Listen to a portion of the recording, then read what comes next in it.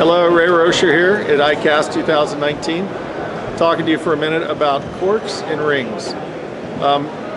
It's a product that not everybody needs, but in South Florida we use the corks and the rings a lot to rig on our actual fishing rod. So the corks are really just markers. We build them with a high quality brass insert, nickel plated.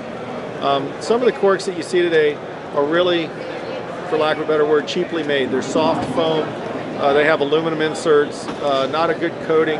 And my problem fishing a cork like that is that once the corrosion begins, the fraying begins on your main line.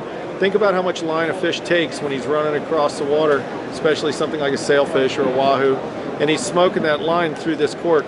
We want this to be as smooth as possible, and that's why we use basically a nickel-plated brass insert on both ends.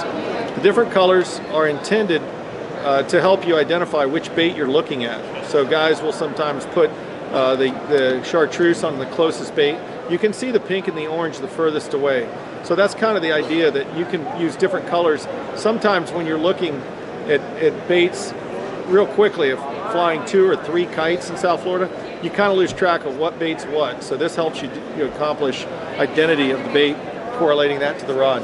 We also sell them in 12-pack kits, so you can also go all pink, all orange. That's also the popular colors if somebody's going to put all the same colors on their rods.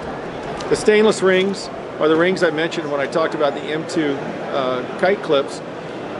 They're very radiused and highly polished. The significance of a more polished ring and a bigger radius is that when you go to drop back to lower a bait down, that little bit of extra polishing creates so much less resistance that you can get away with less lead on the line. So in a situation where we might have used 1 ounce of lead under the cork to help pull a small bait, a small herring or pilchard down, we can get away with a 1/2 ounce or 3/4 ounce. And also that's less resistance on your line while you're fighting a fish, especially in a fish that's covering a lot of ground. So all these things add up. The higher density corks with the nickel-plated brass inserts last a lot longer, and the rings just function better. So hope you get a chance to use them, and I think you'll like them.